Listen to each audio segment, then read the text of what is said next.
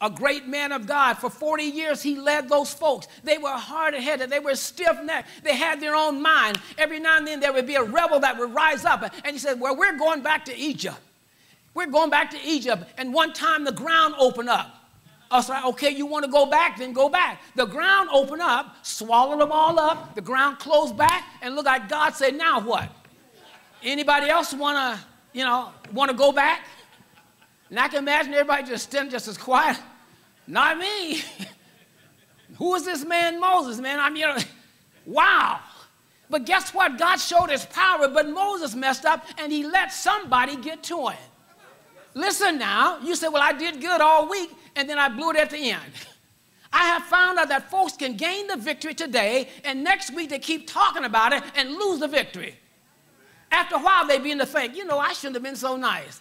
I was actually right. And mess around and lose the victory. And you already had it. Amen. You already were going forth. And the longer you toy with that thing, the worse it gets. So you have to just let some things go. Thank you for the victory, Lord. Now I'm moving on. Amen. Get the victory and maintain it and keep it. Moses messed up. And he hit that rock and said, drink, you rebels. And he hit it twice. He wasn't supposed to do that. Amen. And the Bible says that God told Moses, Moses, you messed up one time. All right, so you cannot go into Canaan. All you can do is look at Canaan. But someone said, well, why was God so hard and so tough on Moses, and he only messed up one time? Well, you have to take it back. Moses was the only one I know that spent 40 days with God on a mountain.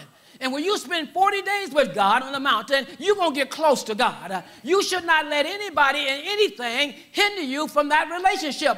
So God took him to a higher standard, so he held him to a higher standard. To much has been given, much is required. If you know about the Word of God, and you've heard the Word of God, and you saw it demonstrated before you, then you are responsible for what God has given you.